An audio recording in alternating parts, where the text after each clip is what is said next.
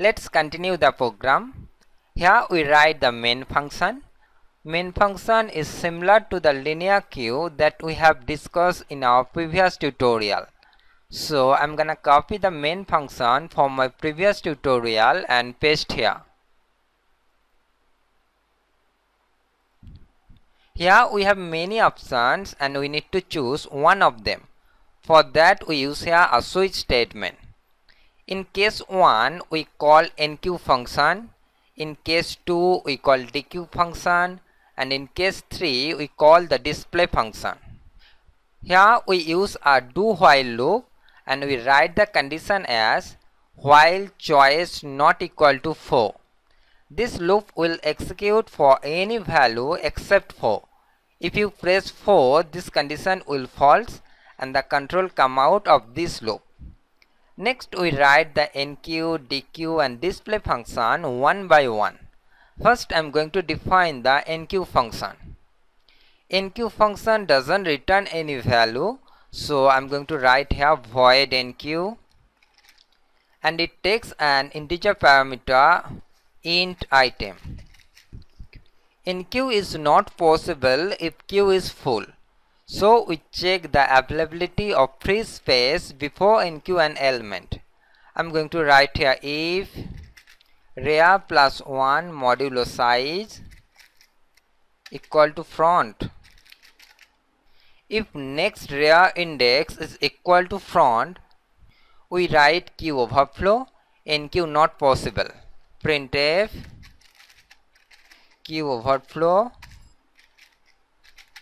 enqueue not possible. Otherwise we check queue is empty or not. Else if rea equal to -1 and front equal to -1. If front and rea both are -1, that means queue is empty and we set front and rea equal to 0. Rea equal to 0 and then front equal to 0. Otherwise we increment rea in circular manner. Else rea equal to rea plus 1 modulo size. Next we insert element at rea index. Q rea equal to item. Then we printed out the item that we inserted. Printf %d is inserted and here we refer item. Enqueue function is completed. Next we define the dequeue function. Dequeue function returns an integer value, so I'm going to write here int dequeue. Here I'm going to declare an integer type variable to hold the deleted item, int value. If queue is empty, then deletion is not possible.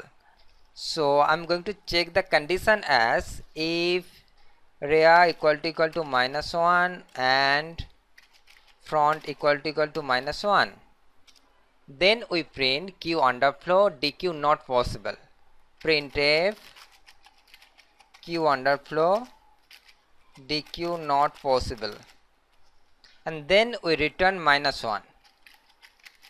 Else we delete the front element, value equal to queue front. Next I'm gonna check here a special condition if rea equal to front.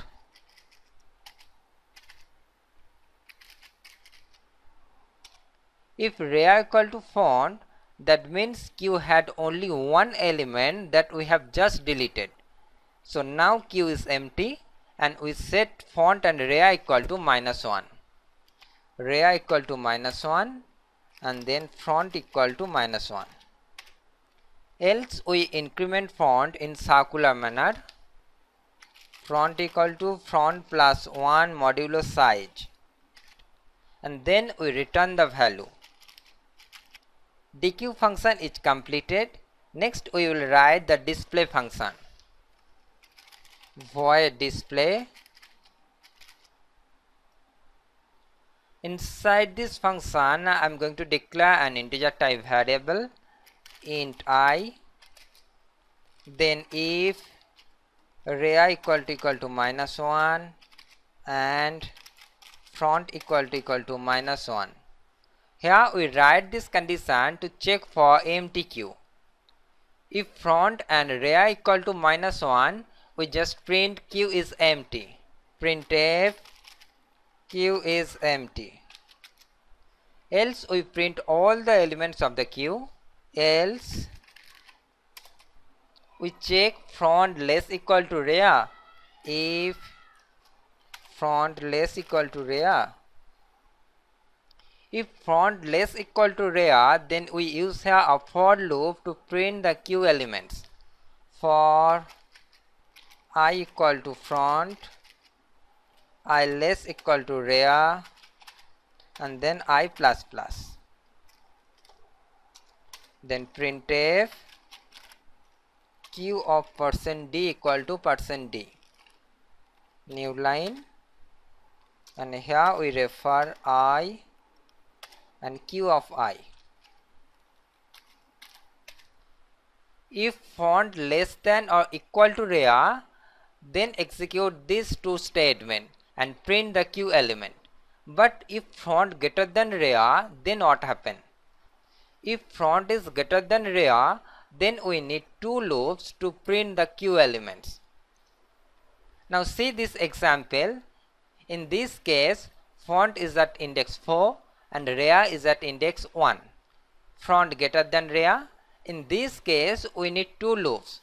First loop runs from font to size -1. Here we start from 0, so last index will be size -1.